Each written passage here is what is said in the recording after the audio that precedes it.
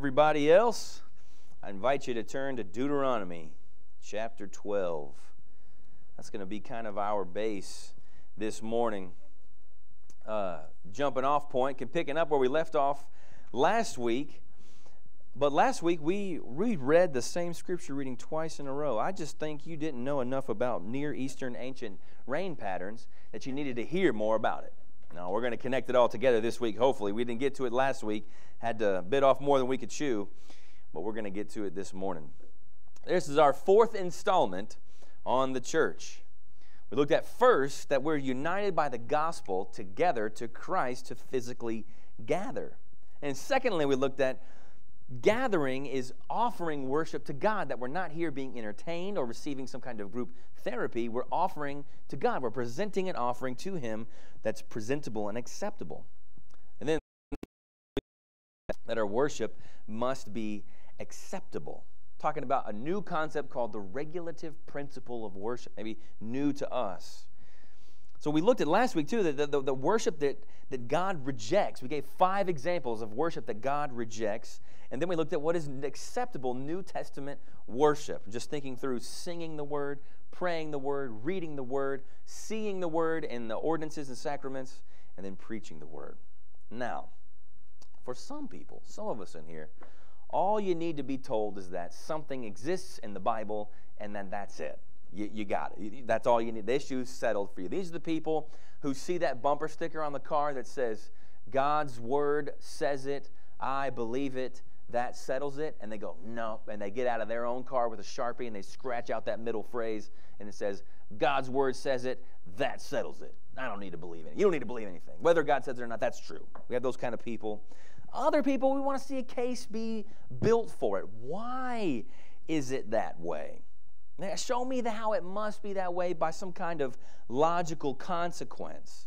So the first group that we kind of really addressed more last week, that's the people who just want to go to the gumball machine, put their money in, turn it, get the gumball, get out and go. The second group we're going to address this morning, this is the one that goes to the big gumball machine that has the clear thing. I want to see all the tunnels, all the funnels, all the gears, all the mechanisms before I enjoy that gumball at all. I want to see it go through all of that stuff. And that's what we're going to do this morning. We're going to divide the room into 2 groups. The first group, y'all sit over here. Second group, y'all, we're going to fight it out. Now, here's what we're going to do.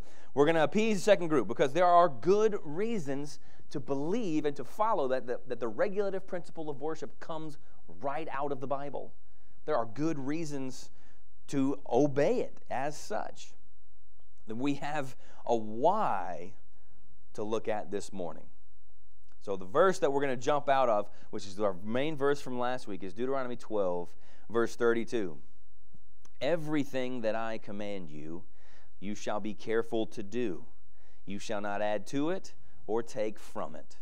And we saw that repeated in Proverbs 30 and then again in Revelation 22. But this is the most succinct display of it. Everything I command you do, and you don't add and you don't subtract.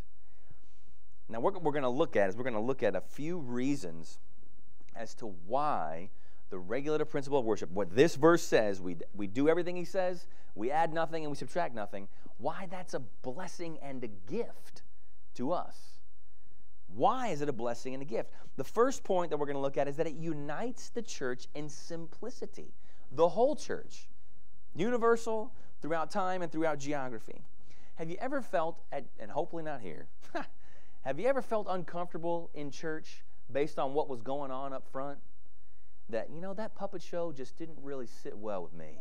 Or, that interpretive dance, that person needed to have on a few more clothes to do interpretive dance here in church. Or, the dirt bikes were okay, but when they crashed on the stage, it just kind of threw me off. Or that movie clip, there was kids in here, and that movie's a rated R movie, and we showed that clip this morning. Or you know what, I just felt weird when the pastor and his wife were sitting on a bed together on stage and teaching from it. That's happened before, by the way. Or there's a dunk tank up there, and it's talking about our thankfulness to God. I just felt weird. Or even something as simple as, there's so many pictures of Jesus, and they all look different. You got Swedish all the way over to Middle Eastern Jesus, and I don't like it. Ever felt uncomfortable in church because of those kinds of extra things? See, nothing but biblical mandates can be forced on the people of God. When something happens like that in church, you came to worship and you were forced to endure something else that God's word says nothing of, that you've added to. See, we all have different consciences, right? And we all have different backgrounds. We've had different experiences. And in the church, that's supposed to be respectful of those things. We see Romans 14:13 that says, therefore, let us not pass judgment on one another any longer, but rather decide never to put a stumbling block or hindrance in the way of a brother. I mean, if you're doing that in church, then we're somehow wrong. When we add things that are not supposed to be there, we go beyond what the Word of God says, and I now have to endure it. We've all heard the horror stories of going through that. That happened in church. I came to worship, and this thing was forced on me, and I had to endure it. And that's what the leadership said that we got to go and be a part of. And you know what's sad is that most of it all comes from money. You can't do those extra weird things that make people feel uncomfortable if you don't have money, right? Smoke machines cost money. Trapeze artists cost money. Video presentations cost money. Performing an ultrasound on stage for Right to Life Sunday costs money. Now, shouldn't we should be pro-life. Absolutely, 100%, vociferously pro-life, but are we less faithful because we don't have the money or the resources to bring and perform an ultrasound on stage? No, we're no less faithful at all. Are we any less pro-life? No, of course not. We think about this, if what you're doing and saying this is important, we have to have this, we're giving a lot of effort, a lot of thought to this, if it can't transport geographically or chronologically, then it's unnecessary. Because is that house church in Iran meeting in secret under threat of death any less faithful than any biblical church in the Western world that can do whatever? They can meet out in the open, they can put signs out in the front, they can do all of those things. Well, we'd have to say, of course not. Then we got to ask, are they able to be completely biblically faithful and useful, hiding and in secret in a country like Iran? Absolutely. Is God unable to get his word out, to protect his vulnerable, etc., without that money? Without that ability? No, God's not bound by anything. Did God repeat the same kind of judgment we saw last week in Isaiah 1:11? What to me is the multitude of your sacrifices, says the Lord? I've had enough of burnt offerings of rams and the fat of well-fed beasts. I do not delight in the blood of bulls or of lambs or of goats. You guys you have all of the money and all the resources to do this, and I hate it because of who you are and because of how you're living. The regulative principle of worship unites us in simplicity. That church is simple, and it can be exported anywhere. See, what happens most of the time when you go overseas is a lot of times we see foreign churches trying to emulate Western American churches, but they don't have the budget for it. And so it's really, really bad. It looks really pathetic. And sometimes they just have no budget at all, and they just give up. And they just start doing whatever other weird stuff that is natural to them within inside their borders, adding things to worship. But the regulative principle, following Deuteronomy 12:32, it unites us in simplicity. We're just here, a faithful church. All we're doing is what the Bible says to do. We're not infringing upon anybody's conscience, and nothing that we do is dependent upon any level of finances. We're just as faithful as the house church in Iran, as the church in China, as the church under the mango tree in Uganda. We're just as faithful, equally as useful, and totally biblical in both sentences, both circumstances. That you can have a faithful church if you have a Bible, some water, a jug of juice or wine, and bread. You can have a faithful New Testament church that can impact the nations, that has the exact same Great Commission as every other church in the United States. If you have those things, your church lacking in nothing. You're the exact kind of church that God wants, that God commanded. It makes the faithful church, it makes faithful worship eminently exportable. We can send out what we do everywhere because it's dependent upon nothing but the Scriptures. So anybody can do it anywhere that they go. You don't have to have big, fancy, available things. So that's the first one. It unites us in simplicity. The second thing is that discipline is freedom. So many of hearing us about this regulative principle for the first time, we could be thinking, gosh, I just feel so restricted or stifled by this. It feels like the strictures kind of squash freedom of expression. How do we deal with that? We deal with it like this. Discipline, biblically discipline, brings freedom and not oppression. I'll read you 1 Timothy 4, 7 through 8. This is from the NASB translation, the non-Arminian Standard Bible. It says this, "But have nothing to do with worldly fables fit for only old women. On the other hand, discipline yourself for the purpose of godliness. For bodily discipline is only of little profit, but godliness is profitable for all things, since it holds the promise for the present life and also for the life to come." Have you ever thought about, whatever it is that you're into, athletics, sports? What athlete is free to run a 4.40? The one who is disciplined to watch what he eats, to stay in shape, to show up for workouts. That's who's free to run a 4.40. What about, you ever just been blown away at a symphony by a cellist who's playing Beethoven's Fifth, and it just sounds like it just dripped from heaven? What cellist is free to play Beethoven's Fifth just like that? The one who is disciplined to practice, to listen to instruction, to learn, to be at the cello all day, all the time. Have you ever looked at the guy, I'm not naming any names, who's retired early? Who's free to retire early? The one who's disciplined with their finances, budgeting things. You're free to retire early because you've disciplined. So have you ever had somebody who just spews Bible, they're quoting scripture right and left? Who's free to do that? The disciplined Bible memorizer. We tend to put those things off as talent. Now, talent is what gets you all of those things. But it's discipline that brings that freedom. Absolutely unregulated activity is not freedom. What do we call that? Chaos.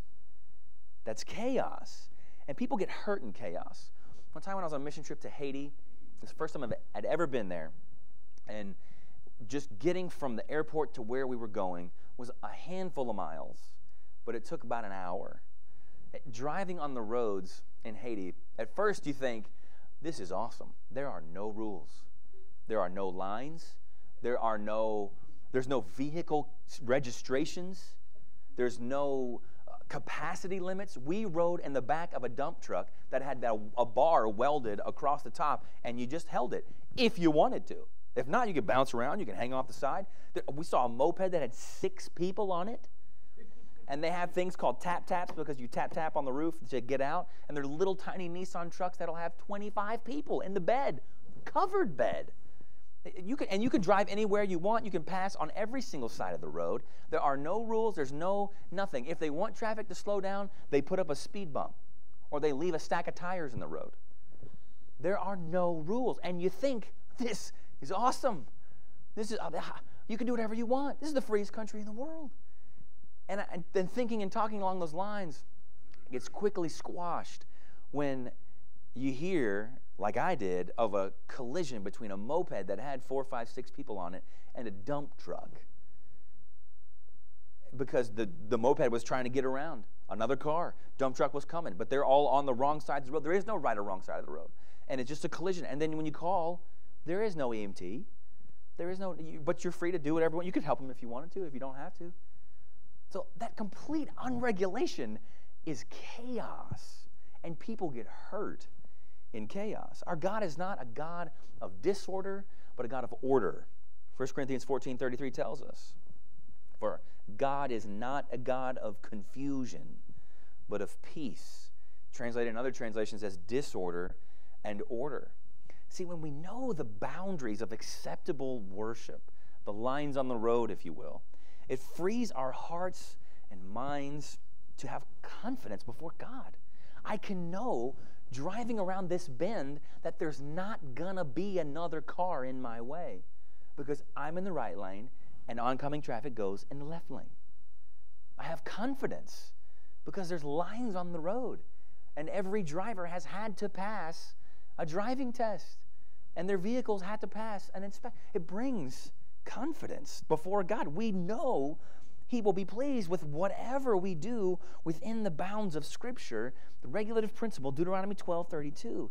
We can know that He's pleased by that. There was a study done in 2006, of all people, by the American Society of Landscape Architects. I know we're all card-carrying members of that group, and you've heard of them before. Nevertheless, they did a study on how you landscape playgrounds and the fencing that goes around it and the structures and all of that.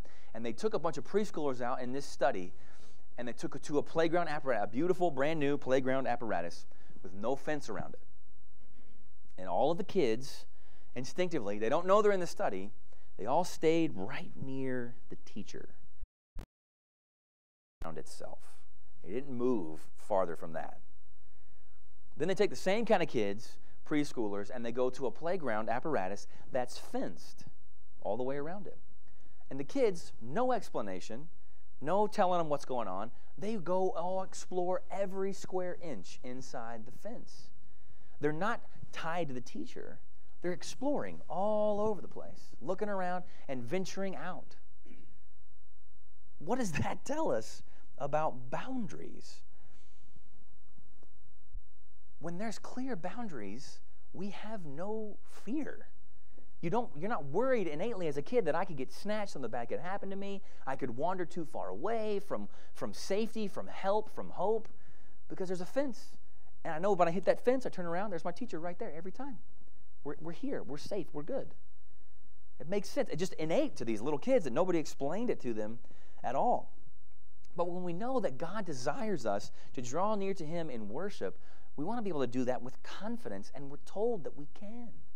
In Hebrews 4:16, let us then with confidence draw near to the throne of grace, that we may receive mercy and find grace to help in the time of need. We can't draw near to God in that confidence if we feel unsure about our acceptability. And of course, we're accepted in Christ, that all who call upon the name of the Lord shall be saved, and we've been placed into Christ. But when we draw near to God in worship, what confidence do we have that He's going to receive it if we don't know what we're doing is to be rejected or condemned or accepted or received? We want to live like 1 John 3:21 through 22. Beloved, if our heart does not condemn us, we have confidence before God. If you're not struggling with in your conscience, you have confidence before God, and whatever we ask, we receive from Him because we keep His commandments and do what pleases Him. In the boundaries, we do what pleases Him. We have confidence. Our heart's not condemning us. We're not struggling over whether or not we should be doing this or not. Here's the lie, that no boundaries brings freedom, and that we have that freedom and then we can just use it. But actually what that does is it leads people to two extremes. It leads you either to legalism or it leads you to just a straight-up free-for-all. So you think about the two scenarios, the Haitian roads and then the playground study. One was total free-for-all, and one was legalism. Who told those kids stay right by the teacher? You know, if those kids could just kind of pop up and speak coherently for what they're feeling and thinking, they'd be like, no, it's not safe anywhere else. We have to stay within at least 10 feet of the teacher. That's the only place we could be safe. Legalism. Free-for-all is the opposite. There are no rules on the road, so I'm going to do whatever I want. I'm going to take curves at 50 miles an hour. I'm going to drive on all sides. I'm going to pass on all sides, and I'm going to pack as many people in my vehicle as I can. Both of them lead to not flourishing, because we're either going to be legalistic or we're going to be completely antinomian. We're going to have no rules and no nothing, and people get hurt in both, right? When there's a church that doesn't believe the Bible or teach the Bible or understand it, but still cares about morality, you become legalistic because you're not actually following these rules. You make up your own, and what you make up is always more restrictive and more oppressive than anything that God has ever said. Or you have the opposite of that. people who are not seeking to be governed by the Word of God, they just say anything goes. And then you have churches that I know that I've heard of personally, where you have people on staff sleeping with people that are not their spouses. You have rampant sin running all over the church, but money's coming in. So either way, what we need to look at and see here is that the discipline brings freedom. Think about it like a budget. Nobody likes talking about budgets, but they're helpful and they work. Because you think about it, the person who's given to legalism, when you have a budget, they're going to go, no, we never spend any money. We don't eat. We don't have electricity. We don't do anything. Because what if we overdraft? What if we bounce a check? So no, you don't need braces. You don't even need teeth. We're pulling them all out. Like we're not. We might overdraft. We might bounce a check. We cannot spend any money. Legalism. But what's the other side of that? I never look at the budget at all. We're constantly overdrafting. We're constantly in debt. And then now we're oppressed by that. But if you just follow the budget, then you look at the line, you go, you know what? We got $30. We can go see a movie. Free of guilt, free of concern. We just look at what the budget says. We look at the bank account. There's money there. We can do it. No guilt, no nothing. And you look at the budget. Oh, there's not money there. We'll put that for next month. The freedom that a budget brings. This is all the regulative principle is talking about on that level. That freedom brings, or discipline brings freedom. Now, thirdly, what it brings to us, the gift in a sense, is that it proves to us that God is not a distant, stoic deity. A distant, stoic deity gives us no comfort. Imagine a scenario when God gives no instruction for worship. What would that say about God? He demands to be worshiped, but he gives no instruction for that worship. I'd say he's distant, not near. He has no desire to be really known. He's harsh, and he holds high standards, but gives no direction. That's like a father that we all, as fathers, don't want to be, or if we had, we wish that we hadn't had, a father who never speaks to his kids. He's there, he's around, but he never speaks. He just gives disapproving grunts. He just sits at the table, and the kids are all trembling and wondering, is Dad happy? Does he like me? What's going on today? It seemed to work the other day when I brought him the newspaper that the frown flattened out. It wasn't a smile, but I'll get the paper every day then. Maybe that's what he wants. Who wants a father like that? That you have no idea. Just grunts and disapproval. Demands obedience and tasks well done, but gives no help. Is that a loving father? No. See, the regulative principle of worship is evidence that God is a good father to us. He is near. He's not far off. He's brought us in and told us who he is, who we were, who we are now in Christ, and how we enjoy the richest fellowship with him. Brought us in. Ephesians 2:12-13 says, remember, Paul says to these Ephesian brothers and sisters, that you were at that time separated from Christ, alienated from the commonwealth of Israel, and strangers to the covenant of promise, which leads you to be this, those who have no hope, who are without God in the world. That's who you were. You're outside the house, not in with the family. But now, verse 13, in Christ, you who once were far off have been brought near by the blood of Christ. Brings you near and says, this is how it goes in our house.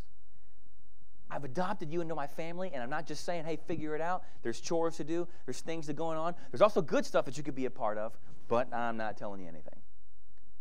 He's a father. He's there. He's like, hey, I know you're new. This is how we do it. This is how we do dinner. This is how we do chores. This is which bed you sleep in. This is when we go, and this is when we come. This is how we drive. This is how we ride the car.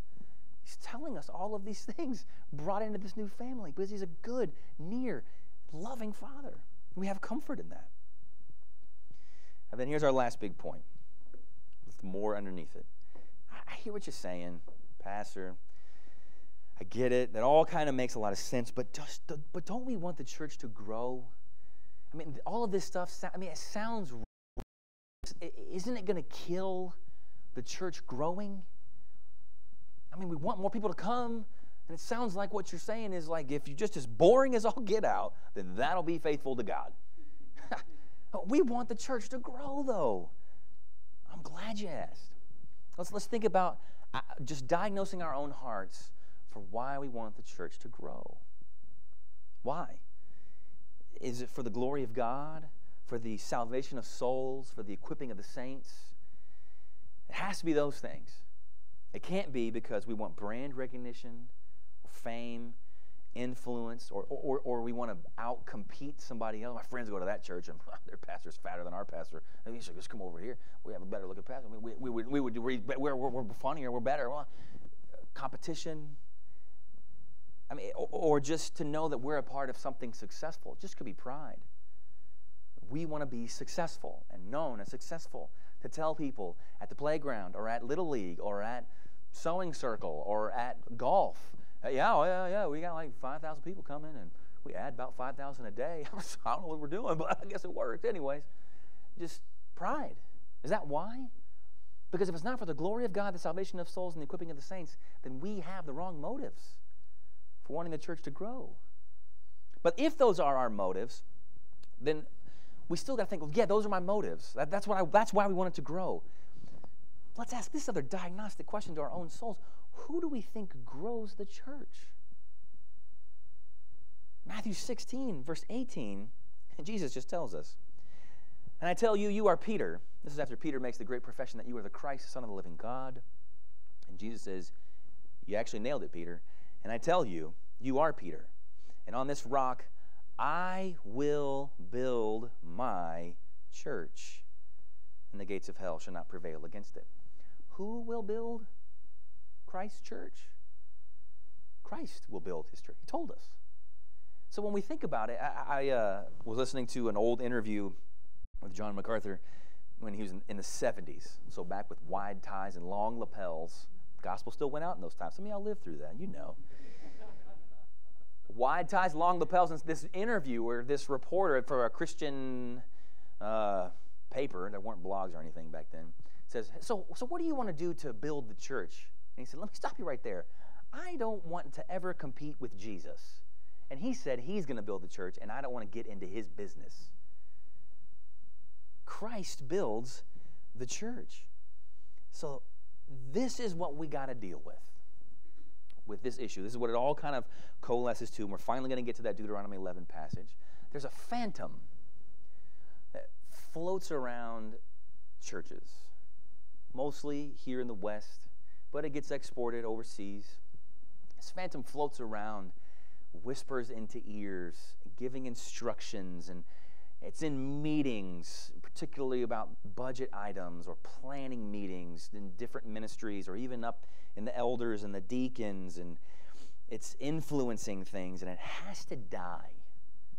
This phantom has got to die. It's the phantom called pragmatism.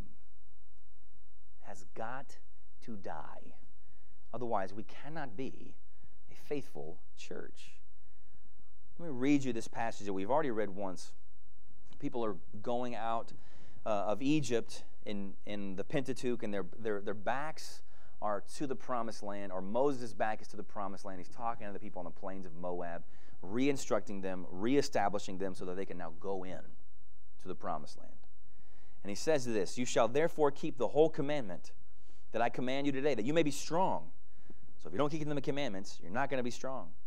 "Go in and take possession of the land that you are going over to possess, that you may live long in the land that the Lord swore to your fathers to give them and their offspring, a land flowing with milk and honey." This is the land that God swore to give, the promised land. And here's our first thing. "For the land that you are entering to take possession of, it is not like the land of Egypt, from which you have come, where you sowed your seed and irrigated it like a garden of vegetables." You're going into a land that's not like where you were before. Pragmatism rules in the land of slavery. See, Egypt is flat, and that's where the Nile dumps out. It's the biggest river that runs south to north on the globe. I don't know how it does it, but that's what it does. And then the delta spreads out as it dumps into the Mediterranean Sea there in Egypt. There's always water, because if it rains in the Congo, then there's lush greenery in Egypt. And they irrigate the land. That's what they do. It's not going to be like this, though, in Israel. You're going to live by something totally different. But the land you are going over to possess is a land of hills and valleys, which drinks water by the rain from heaven, a land that the Lord your God cares for. The eyes of the Lord your God are always upon it from the beginning of the year to the end of the year. See, pagans live by the mottos, you make your own luck. I'm the master of my own fate. Nose to the grindstone. That's what pagans live by. That's how pagans grow their businesses, by the customer is always right. I don't know about you, but I'm getting pretty tired of going in and reading signs in stores that are just straight up lies. What do the signs say? Your safety is our number one priority. And all the COVID stuff, they all have that. And I just want to scratch it out and go, no, it's not. Making money is your number one priority. If you thought that taking all of this stuff down would make you more money, then you would do it. But you're doing all of this because you want to make money. The customer's always right. All I have to do is tell them what they want to hear, and then they'll come and give me all their money. So if I tell them how your safety, the people across the street, I can't really vouch for them. But your safety. But we, on the other hand, take your safety very seriously. So seriously, it's number one priority that we have. No, it's not. The bottom line is your number one priority. Lining pockets is your number one priority. That's how businesses function. We're not mad at them for that. That's what they do. Just tired of being lied to. But this is not how God commands his people to function. Those are very pragmatic signs to see. Great for business, horrible for church. We do extremely unpragmatic things to the glory of God. On purpose, because we live in a land of hills and valleys. We don't live in a flat land that has river. God commands his people to do unpragmatic things. So what you're going to say to draw people into your organization, you're going to have one guy get up and babble on for 40 minutes? That's going to bring them in? You're going to have musicians up here who are not classically trained? And you're not going to have the volume up so loud that nobody can hear themselves think? You guys are idiots. What are you doing? Nobody's going to come and see that. Why would you be a part of that? You're going to have the kids, and you're going to teach them from an ancient book that's several millennia old. Think that's going to keep kids' attention? Think that's going to make them love it? Incredibly unpragmatic. Wait. So you're going to stand up and take public positions against the zeitgeist of the culture? You're going to tell everybody that they're living incorrectly and what they're doing is displeasing to God? That's very unpragmatic. Nobody's going to like that. That's not going to work. You're going to stand against cultural ties? We do unpragmatic things to the glory of God. The redeemed people of God, we're freed from the tyranny of pragmatism, of just do whatever works. See, if you don't do that in Egypt, then you don't have any food.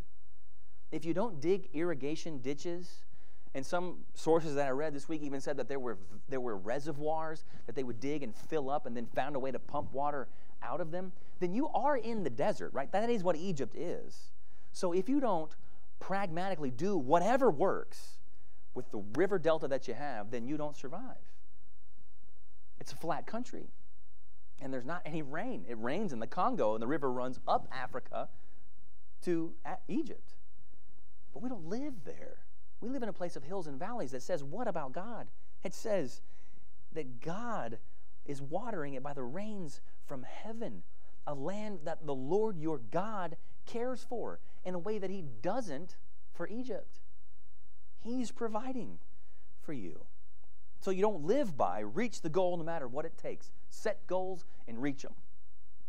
That's not how we live in the promised land. God provides in the land of promise. How would their crops get watered? God would send rain, and it would flow by the contours of the land. So no more digging trenches for irrigation. Just complete dependence upon the providence of God. See, what we think sometimes is, yes, we can depend on God, but we can also irrigate and dig trenches. And we can, get all those things. Well, we know how to do that. We remember that from the land of slavery. We can still do those things. But so we think it in the church. Well, we need marketers. We need entrepreneurs. We need type A leaders. See, that's what we need. No, we just till and sow and tend and wait for rain. Like Paul says in 1 Corinthians 3, 5 through 7. What then is Apollos? What is Paul? Who are these people? They don't matter. Servants through whom you believe. That's all they are. They're just servants. As the Lord assigned to each. I planted, Apollos watered, but God gave the growth. So neither he who plants nor he who waters is anything, but only God who gives the growth. See, the people don't make anything happen. God makes everything happen. You can plant and you can water, and it won't do any good if God doesn't make that thing germinate and grow. See, our vitality as the people of God, wanting to see the church grow, following the regulative principle, is not dependent upon our own ingenuity. Have you ever felt like a failure because the church that you were a part of didn't grow based on some spectrum or some metrics forced upon it? It's your fault. You weren't charming enough.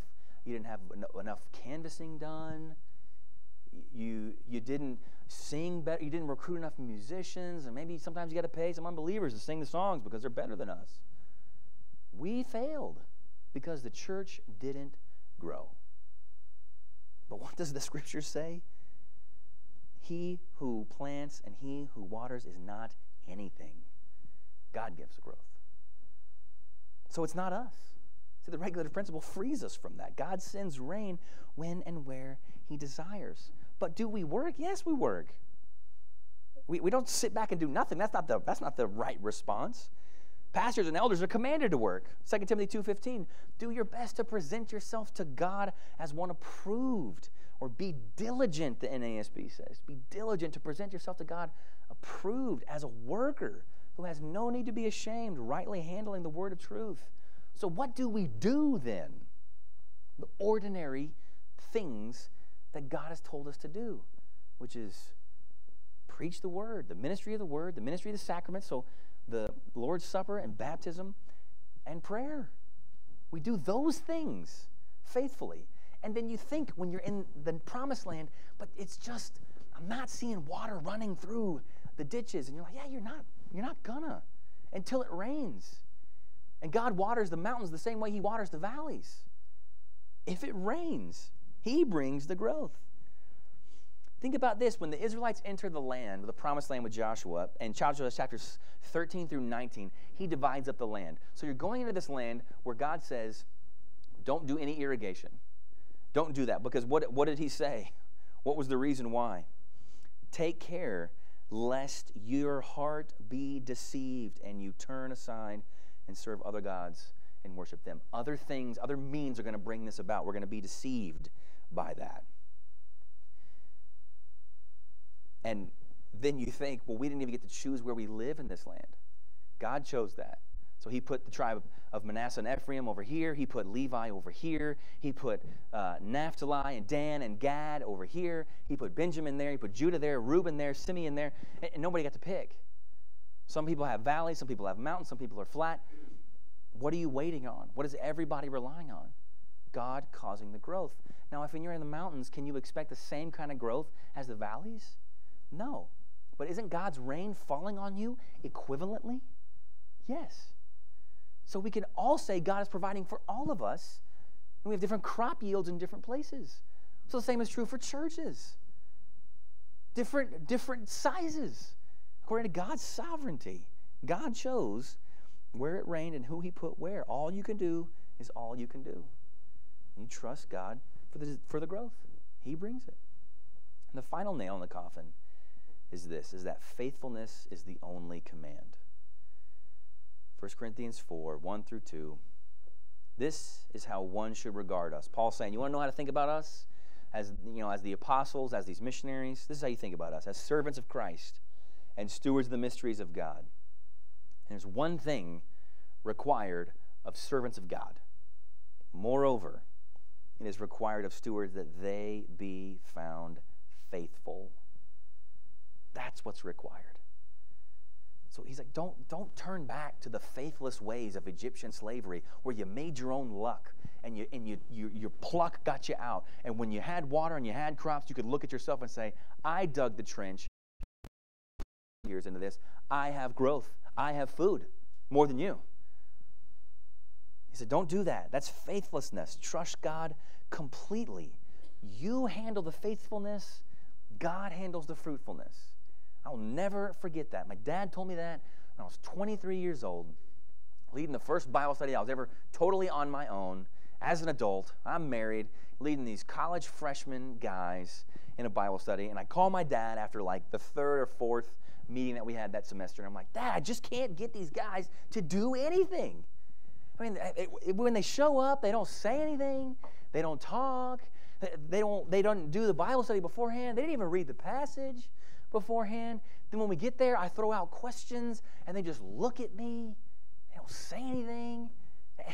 Or they'll just be like, yeah, I didn't get around to it this week. And I was like, well, what'd you do every night? Oh, man, I was playing World of Warcraft. I was playing Halo. And I'm like, Dad, they're just playing video games. I'm just going on and on and on and on to my dad about how pathetic these guys are in my Bible study.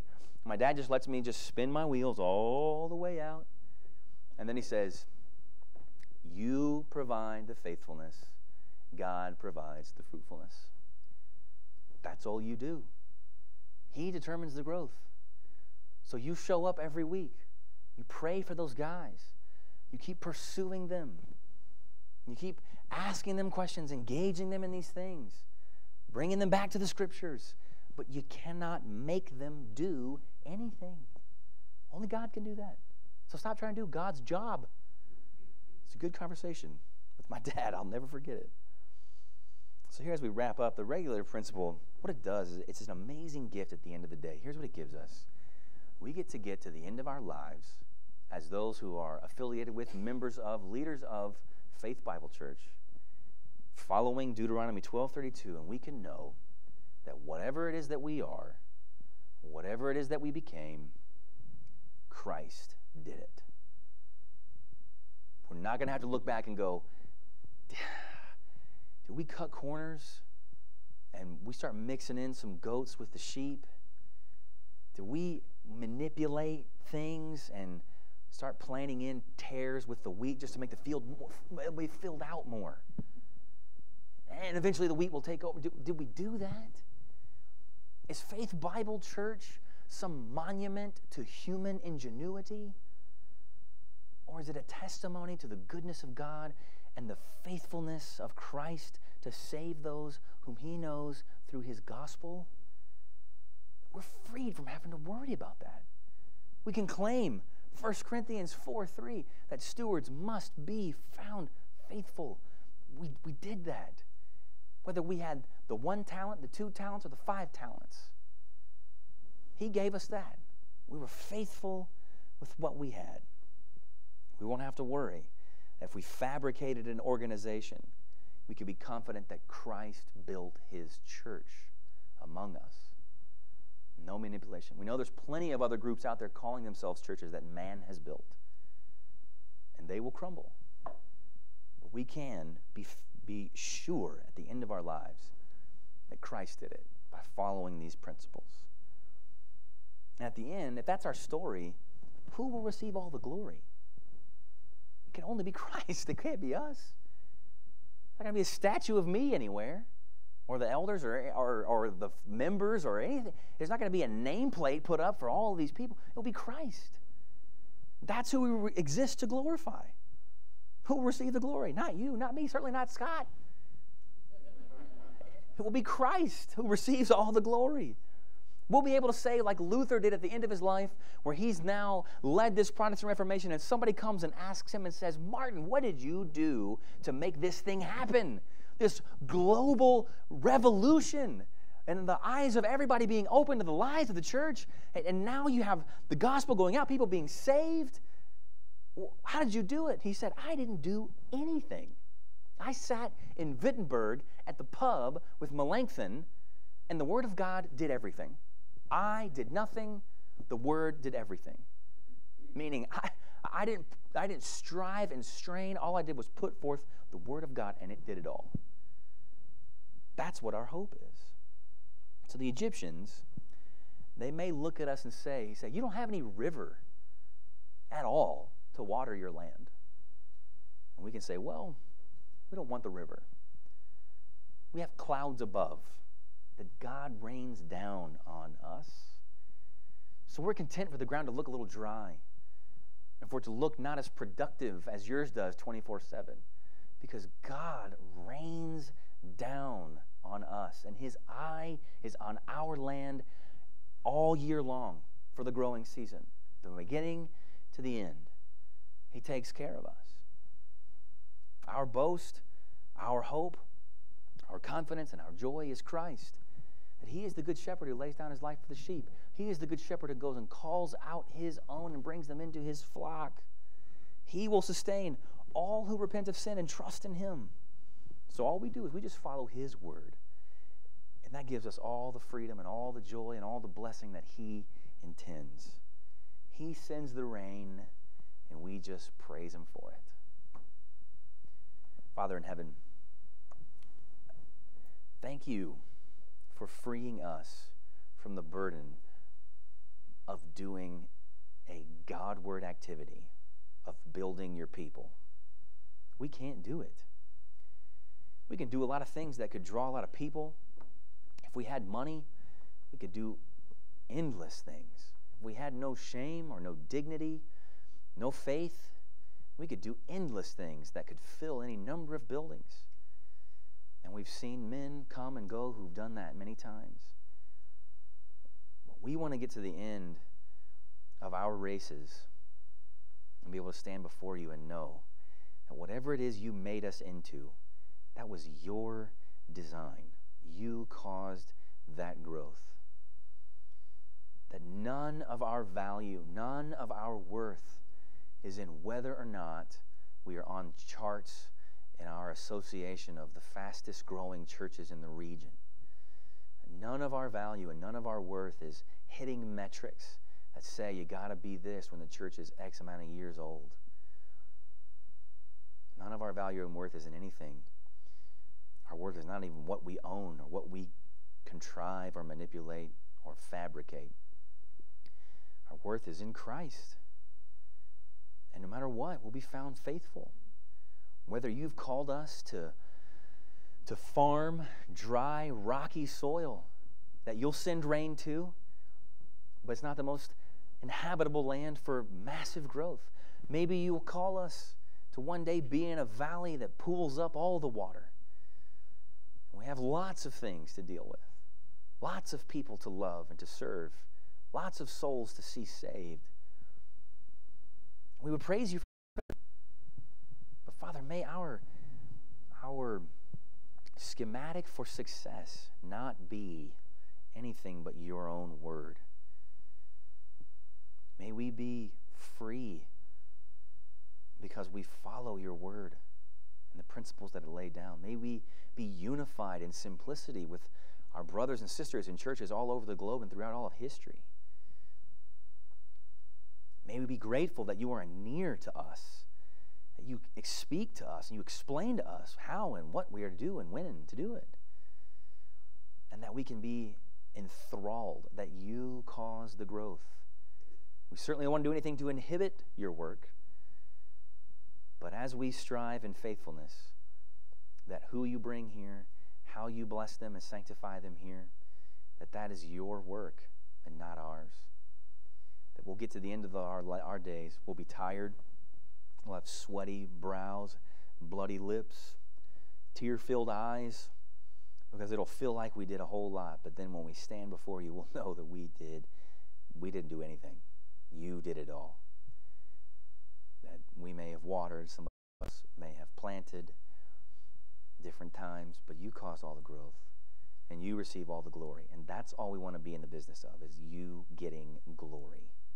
So use us towards those ends, and we thank you for eternity, that you being glorified necessarily has the outworking of us being edified, built up, encouraged, and loved. So we thank you. And we thank you, and we thank you. In Christ's name, amen.